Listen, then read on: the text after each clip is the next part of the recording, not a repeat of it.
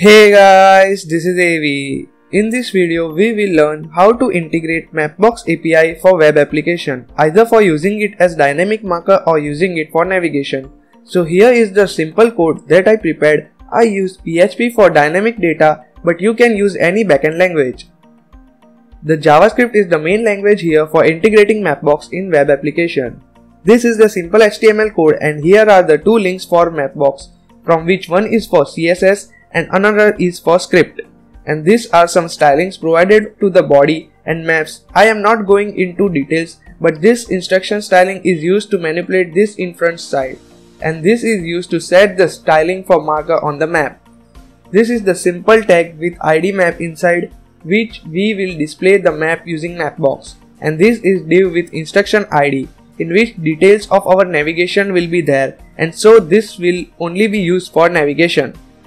Now inside this script, we will assign access token key to MapBox.gl, and you will get this as you sign up in MapBox, similar to this. Then we are assigning instructions div to the variable as we need to manipulate it for showing navigation details. Now here we are initializing map by providing default parameters to it as shown here.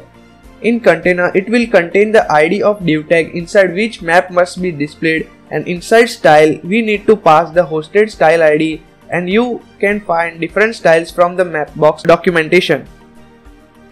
In center, we need to provide the longitude and latitude, so the map will load that place as its center, and zoom is used to view that particular area of map on default, and minimum zoom is used to set the limit of the zoom in map.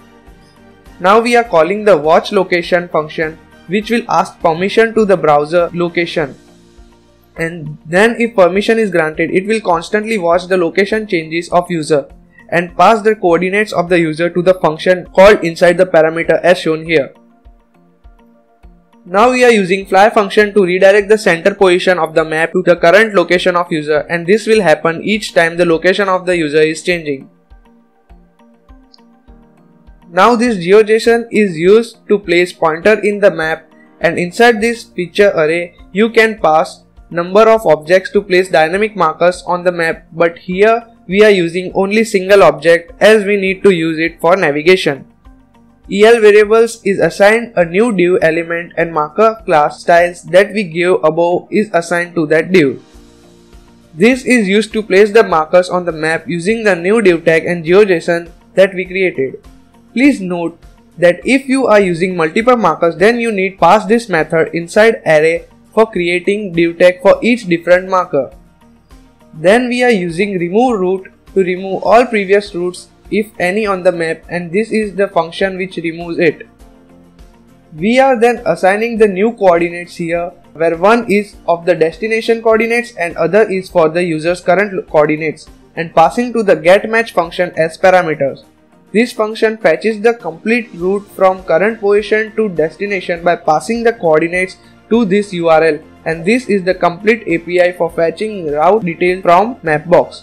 Also in this API, I use navigation for driving, but there are all options for walking, cycling and many more. Here we are calculating the total distance, and then we are just appending the route details to the instruction div tag that we created.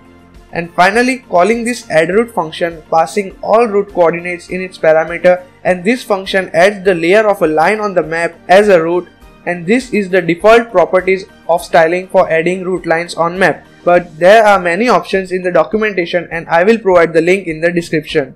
So here is the outcome of our code as you can see, and that was the integration of MapBox in web application. I hope that you like this video, and if you do, please don't forget to subscribe and also share this with all the developers. Thank you for your support. Take care. See ya.